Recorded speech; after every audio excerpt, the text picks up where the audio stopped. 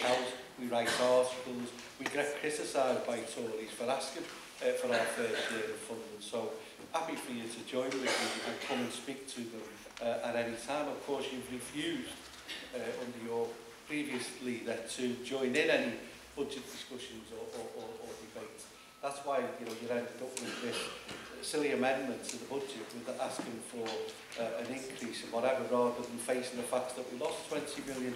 So look, all the motion is doing is pointing out that what we've pledged and what we promised we've delivered on, and it's a record of delivery, and basically it is a promise of more.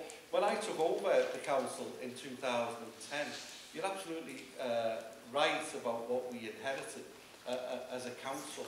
The fact of the matter is that we spend £17 million every single year before we start setting our budgets on PFI. We currently spend £4.4 million on Parklands High School, £2 million on Wavertree swimming baths, and I could go on and on. But more importantly than that, there was deadlock in schemes, individual schemes like the Epstein Theatre, where no one was talking to them, and they were taking out legal action against the council because of the Liberal Democrats. No debate or discussion, but legal action being taken against us by the people who own the Edge Lane site. Project Jennifer, moribund, not happening, nowhere, going nowhere. Anfield, no project, no progress. The scheme in terms of either whether we built on Stanley Park or not, the regeneration of Anfield, not happening, not going anywhere. Dead as a dodo. Reinvigorated by this council, this administration, and building, not a screen, as Barry Kushner said. Absolutely. Now a place to be proud of, as a place to actually want to go and live, and hotcakes selling housing. And I remember, people being against us in terms of whether it be Finch Farm. Remember the stick we took over Finch Farm? Cunard building, it's still in fact indeed on the Lib Dem hocus leaflet, saying that, and this is a deal. One of the best deals, I think, when we talk to people who are trying to buy it off us, and when we talk to people about what we've done there, I'm absolutely amazed by what we've done and the revenue that it's bringing into our city. And I remember people against that. And when we talk about the policies that we've delivered on and the manifesto commitments and pledges that we've delivered on, I'm telling you that without a Tory government, our city would be flying.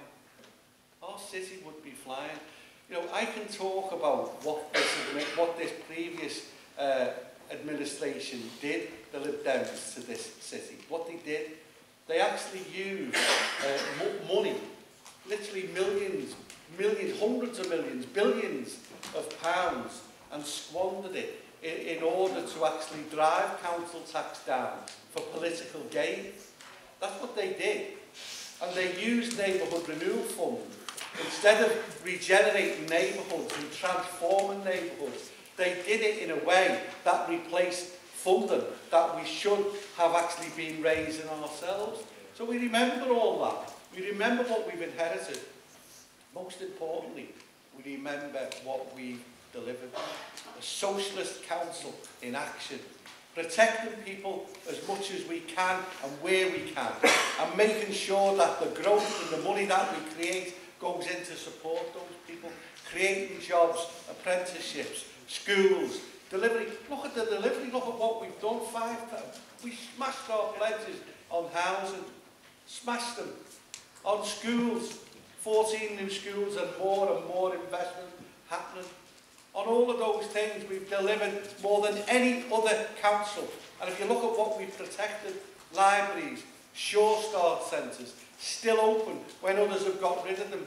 Protecting people with the council tax support scheme, the citizen support scheme, money to the credit unions, £1 million, money to the food banks, the Hope Fund, the Neighbourhood Fund, all supporting people within the city, all opposed by the Liberal Democrats and by the Greens. All of it supported by this administration, who will continue and always will continue to deliver for the people of this this city. And you know what? When we don't do that, that's when we should be shown the door. But people understand, especially the Liberal Democrats' role in the situation financially that we face. And we'll keep reminding them of that. But we'll keep telling people our promises have been kept 100%. We've got a record of delivery to be proud of, and there will be more of the same over the next 4 to 5 years. Yeah.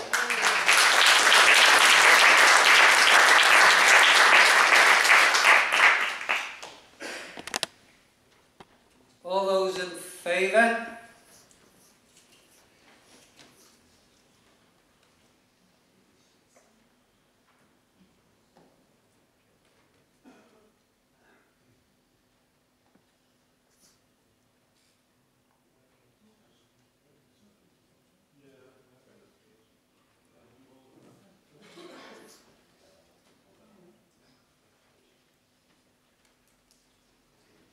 All those against? Are there any abstentions?